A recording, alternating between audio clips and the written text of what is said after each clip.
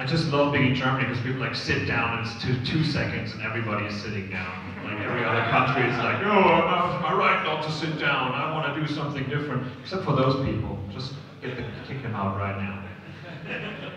I just started Microsoft a month ago, and I was at Mozilla for 4 years, and I'm going to be part of the Project Spartan, which is the new browser that's coming out from Microsoft, which is going to kick ass.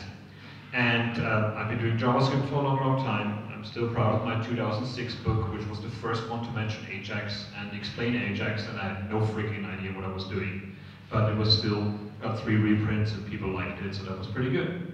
So when I was asked to write here, I was talking about myself, which I do a lot, which gives you space in the train. If you keep talking to yourself, people go out of the way, it's really good. About ES6 and the advancements in JavaScript that we have right now.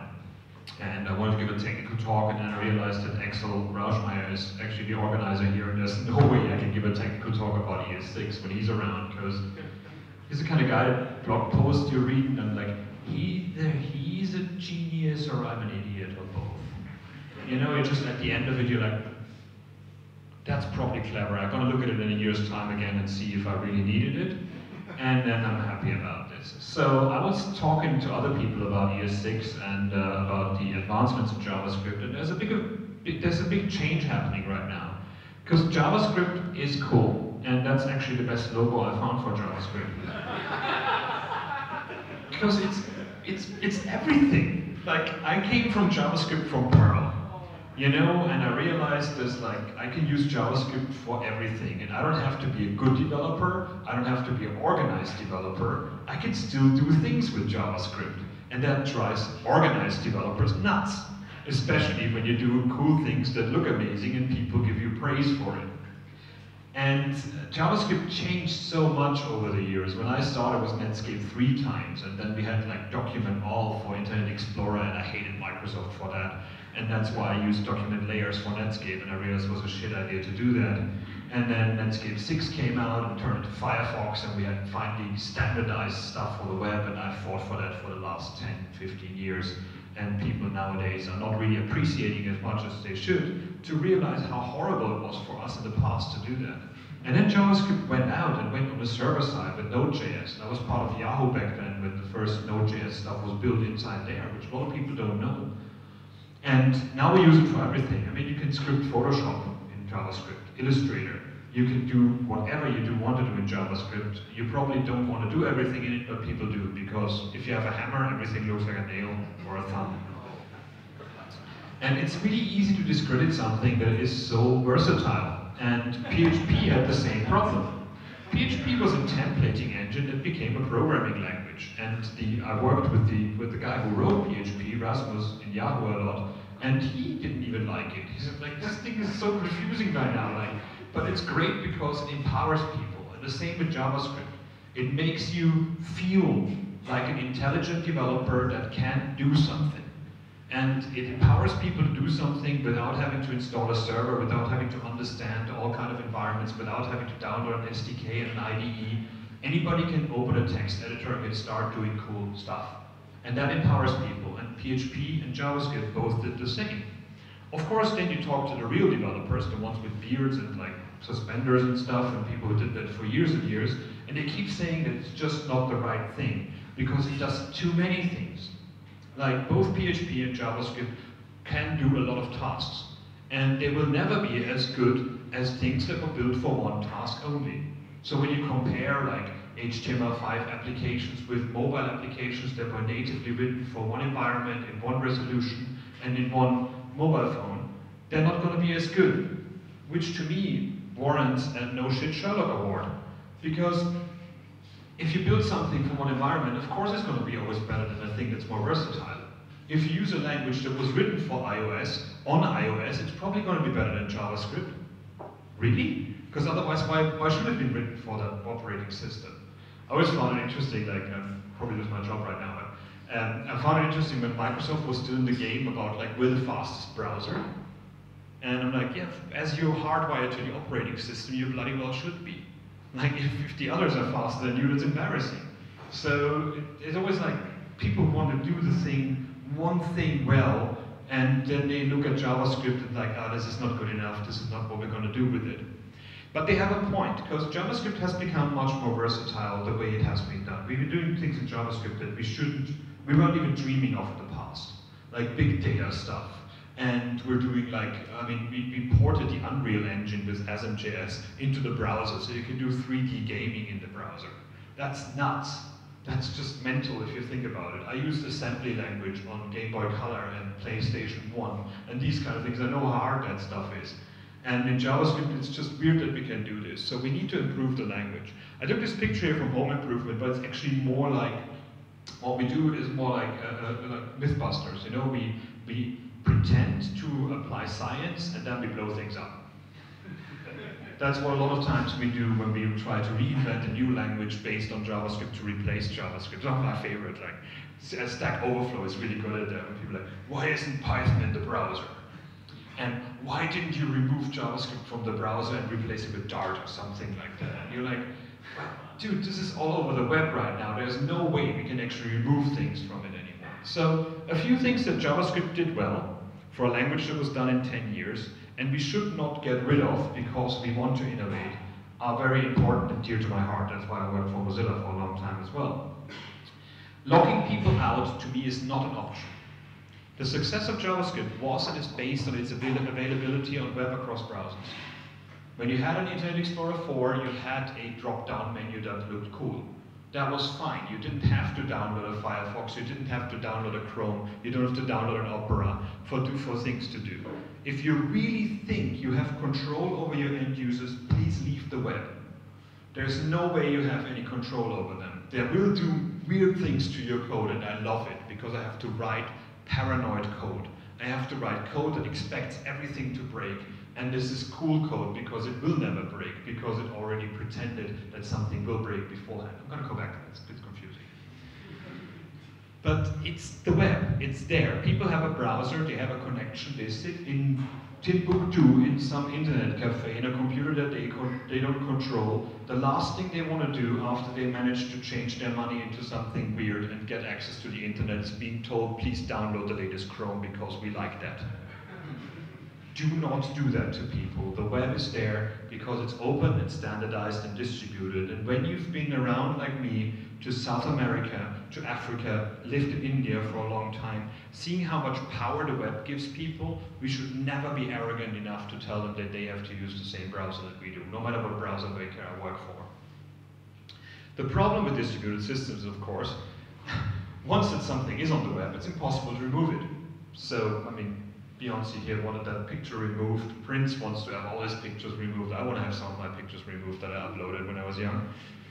Well, not young, because I'm not young enough to have pictures on the web when I was young, but fair enough. But you cannot replace JavaScript. It's here to bloody stay. You also cannot force upgrade everybody on every browser on this planet. This is not going to happen. We're going to have a mess of browsers every time out there, and this is cool, because it's users that we reach. It's people that want to have our stuff, not buy a new phone, get the functionality, have to buy a new phone half a year later and wait for 1 year until it's released in Germany to actually get the functionality that they want. In JavaScript, we try to do a few things to make things better. I mean, whenever you talk to Java people and you show them how you can turn a string into a number and then into a float and then into a unicorn and then into a boat, they just go like, what the hell is going on? I want to have one thing and one thing only. So we have one thing called useStrict. Strict mode is a way to opt into a restricted variant of JavaScript. Strict mode isn't just a subset, it's intentionally has different semantics from normal code. So putting useStrict around them will fire a lot more errors. So you basically put Douglas Crockford in your code just by putting useStrict around it. And it's an ingenious solution because it's just a string. A string will never be okay. There's no problem with that in syntax-wise. The user will, the JS engine, no matter which one it is, just says a string with a semicolon at the end, fine. The same way you can also copy and paste the URL always in your JavaScript code. Because HTTP : is actually a label followed by a comment, which is the URL. It's one of my interview questions. People hated me when I interviewed them. But it's a really cool way to actually get some functionality into JavaScript without breaking the back of the web, without breaking the backwards compatibility. Now, when people get creative, then it gets interesting. There's an article, a blog blog post. It's a post. No, it's a slide deck. Jesus Christ. It's a slide deck by Andreas Rosberg from Google that came out a few days ago. That is experimental new directions for JavaScript, where they're trying to actually find new things. He works on V8, he knows his stuff, and I'm not diminishing this, I think it's incredible what they're doing, but they're inventing new stuff right now. And what they're inventing is SaneScript and SoundScript. Both of them partly based on TypeScript, JavaScript based, so they go back to JavaScript in the end. And they do really cool things that are much more like real languages, like much more languages that we need to scale. To get into that, what they came up with is use sanity, which I think is a good thing. Starting with sanity is normally a good thing with any product that you do. I remember Mobile World Congress last year, there was one company, their company slogan was applying thought. You're like, oh, I can trust those guys, they think about before they do stuff, that's pretty good. And the opt-in is quite interesting, but you can do that further. I mean, say, for example, use the force, which would be a version that allows for smooth and exciting 60 frames per second animation by moving things magically around, and it's only for Canvas. I'm not saying who's going to use that, but there might be somebody. Use paper and material provided, which is for Polymer.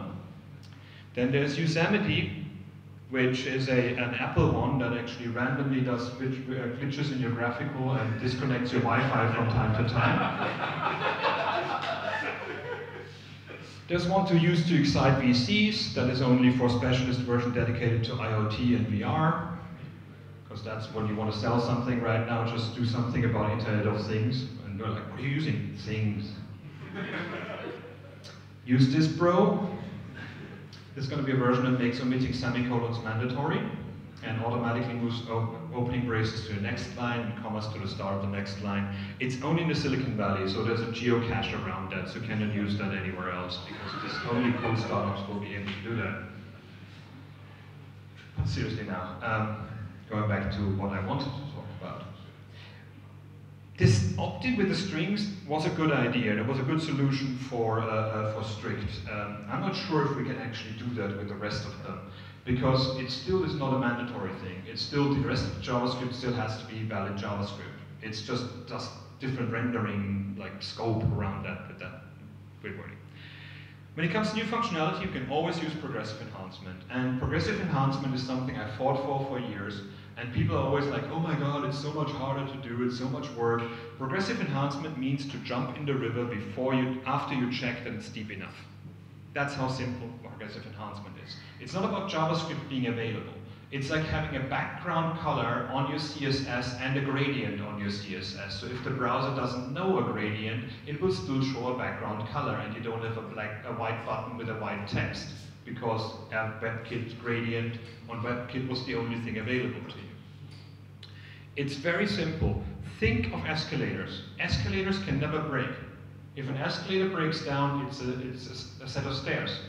It's harder to walk, but it's still available to you. Thanks for the convenience. You know, it's like, don't build lifts that when they break, they actually break and you cannot do anything with them. I love this in my flat in London. For 8 weeks now, they have a picture in there, and sadly enough didn't take a picture of it, that said the alarm is not working. So the alarm button doesn't connect to a person that talks to me. To fix that, they put a telephone number in there to call. Which sounds like a good idea. It's graceful degradation, not progressive enhancement. The only problem is no lift has any connectivity. So a telephone number inside a lift when you're stuck is the most insulting thing you can do, because I cannot call anybody in that thing. So think about things that work and get better when some functionality is available. That's what progressive enhancement is about. On the web, the simplest thing was just to test for bits and bobs that the browsers nowadays have. If query selector in document, local storage in window, and add event listener in window, you have a modern browser and you can add the JavaScript functionality. Lazy load the rest of your JavaScript and you're happy. And the Internet Explorer 6 user will never get this stuff. And you don't have to worry if your 6,000 frames animation works in Internet Explorer, because it's never going to be shown there. Internet Explorer 6 is an old person that has owned its right to be happy with other browsers in a field somewhere and play football. Don't ask them to run around, don't give them things they don't understand. That even gets shorter now. Jake Archibald found that the other day. Visibility state document return that blocks out everything less than IE10 and Android WebKit. And I think that's okay. If you have a functional thing that is a web page, an HTML page with a form that sends your data back and gets another view, fair enough. This thing will probably be nicely cached by an Android browser, by a modern one, and look beautiful as well. And the Android browser is a big issue. It doesn't get any security updates anymore. ICS doesn't get any browser updates anymore. So we have a whole set of lots and lots of millions of phones out there with old browsers. So that is not a bad idea unless you want to buy all these phones and test on them as well. So it's my favorite. People are like, oh, I support IE6 because I use jQuery. Do you also test in it? No, then you don't support it. You just assume it. You put magic in there and hope the pixies fix things for you. They don't. They're bastards. They're busy with other stuff.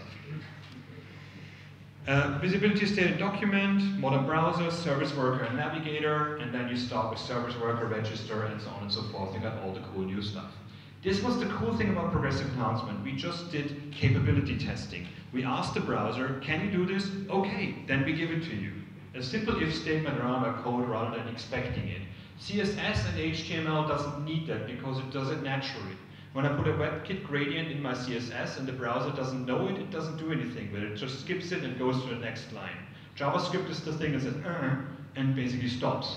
All the other languages are much more faulty. They're totally fine. If there's an error in it, you just skip it and go to the next instruction.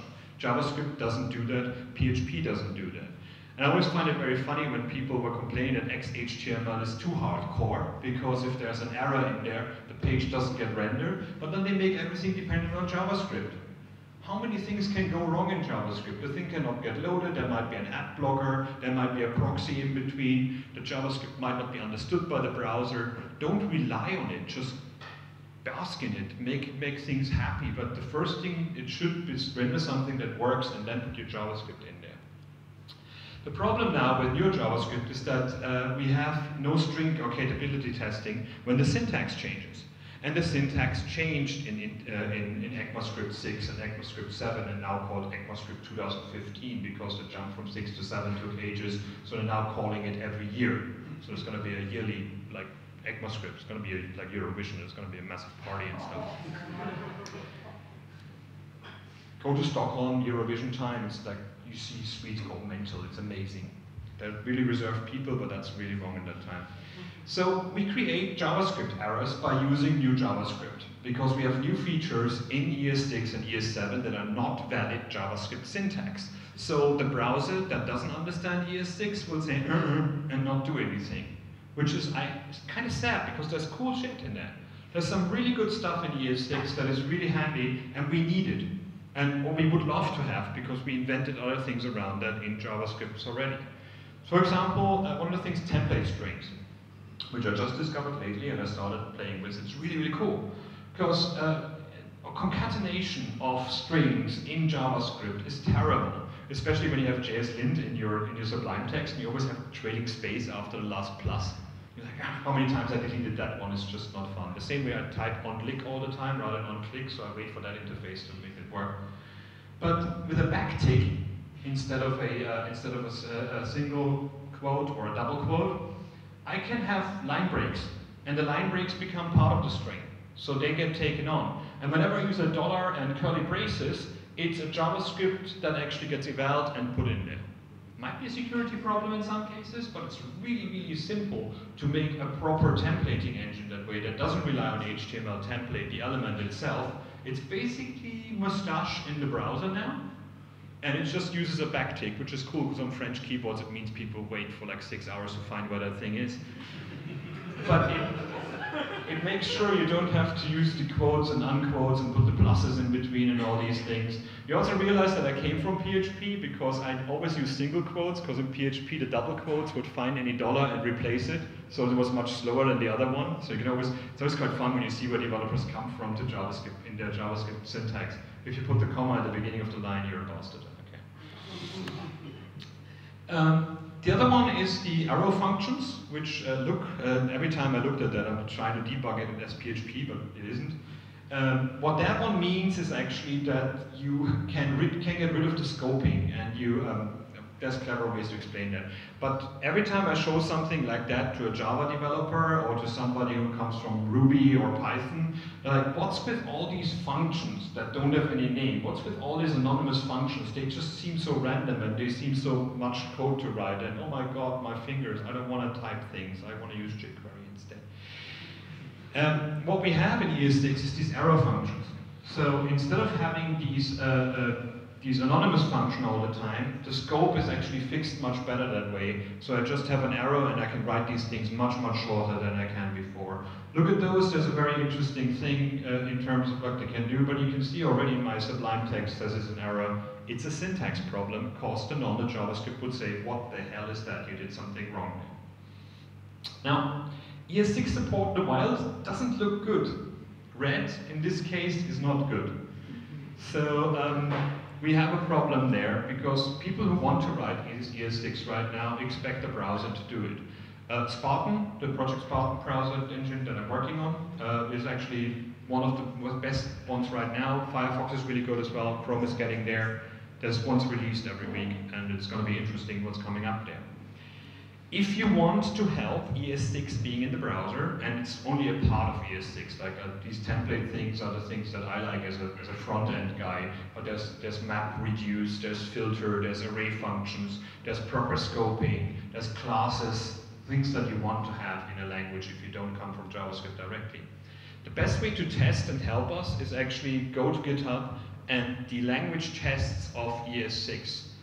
These are the ones that every browser maker uses to test if their browser support ES6. So if you help us with these tests, you help every browser to have a good test to test against, which is testing you. The main thing though is to understand that a lot of ES6 stuff is things we need for enterprise use cases, for large applications, for people who come from Java and want to go into JavaScript, or come from Ruby and want to go into JavaScript. This used to be Google Web Toolkit, then it was Dart, and now we made it part of the language. It's also something that allows us for memory optimization, like for example, ECMAScript was one of those things that allowed us to turn 3D engines into the browser, and JavaScript to become a compile target. A lot of people want to write things, for example, their games in C++ and want to convert it to JavaScript. JavaScript itself, as it stands right now, without the ES6 implementations, is not fun to convert into. So that would make it much, much easier to convert things into. Which is one of the things that Microsoft did some time ago, is TypeScript. TypeScript is another language that is written in JavaScript and converts to JavaScript, which is pretty cool because you can use all the cool things that ES6 has now. You don't have to wait for all the browsers to support it because under the hood, TypeScript converts this into JavaScript itself. Angular 2 is going to use TypeScript in it as well. That was announced today as well, just when I saw it earlier on my phone. Because it just works. It's just the kind of language that Java people wanted to have to be JavaScript to be, and we have it right now, and it converts it to JavaScript in the browser if you wanted to. This is one way of doing it. The other way of doing it is, of course, converting it before you send it to the browser, because you probably don't want to do it on runtime. Babel is another JavaScript transpiler. That was used to be called 625, but now that we renamed it to ES 2015, that would be silly, because it would be like 2015, 2014, 2001. You have to buy too many domains. It's going to be too expensive. So they just call it Babel. And now that one converts your ES6, ES7 JavaScript to ES5, which is JavaScript that runs in all the browsers that you would expect it to do. That even has a nice live editor in there where you can see the changes. So if you want to try out some of the new syntax and understand what the syntax means, it gets converted into normal JavaScript on the other side. So you can actually understand what this change meant in the language itself. So by changing the language in a drastic fashion, we are losing some of the interop of JavaScript in the browser. And that's a sad thing because it makes puppies sad, and me, because I don't want people to have to upgrade their browser, and I don't want to cause JavaScript errors by writing better code. That feels weird. And it's not like any other language where in PHP, for example, I had to upgrade my browser and tell the new engine in there. I cannot put another JavaScript engine in the browser because I don't like the one that's in there, especially in other companies that don't have open source browsers. And transpiling and converging has become quite a fashion lately anyways. I mean, in the CSS world, a lot of people use Sass instead of CSS. People think Jade and Tamil and all these kind of things is better than HTML as well because it's new or something, I don't know. But people do this converting anyways. We moved away from just writing things and putting them live into the browser to a world where we have a build process that converts things from one to another. So things like Babel and TypeScript and Tracer and all these things we have out there are a good way to actually work with ES6 right now, but not give it to browsers and have lots of unhappy users because it breaks in their computers. Another solution would be to go back to the world of script types, and this is just a crazy idea. I haven't even bounced that off my colleagues yet or anybody who works in JavaScript. It might be completely nuts. But I remember back in the days when Internet Explorer 5 was a thing, and I still have my hair, you had text JavaScript instead of JavaScript, and then you could do all kind of mental stuff in Internet Explorer 6. You had all these HTAs, which were HTML applications that were full screen. You had full COM access. One time I got paid to rewrite Explorer, File Explorer for somebody because they wanted to have their company logo in it. And it was like 2 months time working and writing this thing, and every time you went to the resource 32 folder with a blue screen, I didn't do anything about it. But you had like really mental stuff in there, like WScript, create objects, a shell script that gave you a shell pop-up with an OK cancel and the information button. Of course, super insecure as well, which they found out the hard way later when lots of people wrote viruses that way. Also, when we didn't have templating, people started using text HTML in a script element, because every time the HTML parser gets to a script element, realizes it's a type it doesn't understand, it doesn't render it, it doesn't do anything with it. The same as when you say a mooCal element in the browser, it will not be displayed because the browser doesn't know where it is unless you also write a shadow DOM and all kind of stuff for it. So this was a templating way. So maybe that's an idea considering script type tests ES6 or ES 2015, 2014, and so on and so forth. I know it's breaking right now. But I think this is one idea to think about somehow to tell the browser that this is not the way. The Flash world has done that for a while as well. Like when ActionScript was still a big thing, text ActionScript I've seen in HTML pages. And it's maybe one way to solve that problem, but I think transpiling and converting is better because in essence, as a normal web developer, what ES6 gives me is beautiful, but I don't really need it in most of the cases. Many times we just put far too much JavaScript in our solutions because we like to, and then we wonder why they don't perform, because we didn't architect our solution. We just build things in there, like one widget from one library and so on and so forth. In any case, I think working with JavaScript never gets boring, and that's why I'm still excited about it. And I've done it for 15 years, something like that, and it's something new every single day, and every time you're like, you just, oh, let's do that, why can't we do that? And like, it failed 15 times already, but that's okay, you do it again, maybe you do it this time. We get very excited about writing code, but in essence, debugging is what we do most of the time. So when I interview people now, I don't give them code to write, I give them code to debug.